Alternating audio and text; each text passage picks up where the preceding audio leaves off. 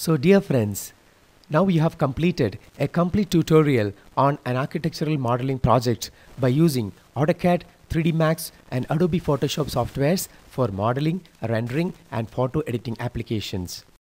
So this is the right time to experiment with a new project.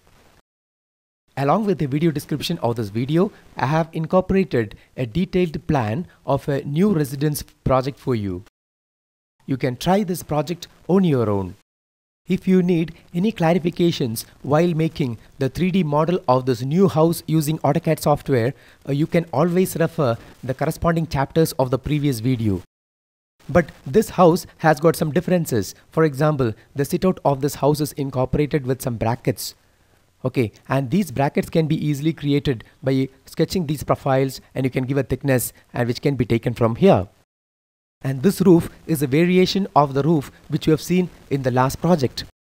And if you need further clarification in making these features, you can always get back to me with your queries, and you can always refer the 3D model of the same house which I have incorporated along with the video description of this video.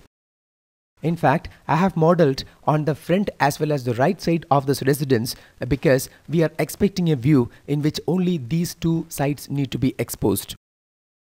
So friends, please take your own time to study and explore this model. And this model is incorporated with all the required details. Once you complete the 3D modeling part of this residence in AutoCAD, this model can be imported to 3D Studio Max, wherein you can create cameras, lights and assign materials and render this model to get a photorealistic output. You can take this image to Adobe Photoshop software to perform the photo editing part of it.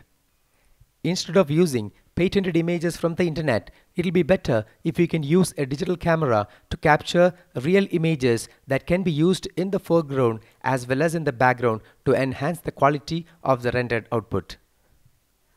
So friends, if you have patience and perseverance, you can complete this project successfully.